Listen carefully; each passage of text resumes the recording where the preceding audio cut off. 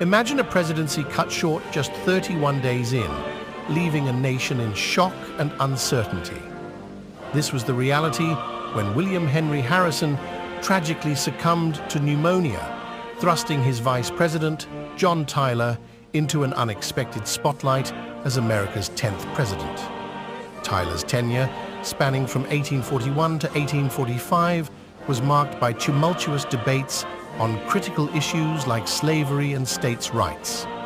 Join me as we delve into the captivating story of how Tyler navigated through turbulent times, leaving an indelible mark on American history.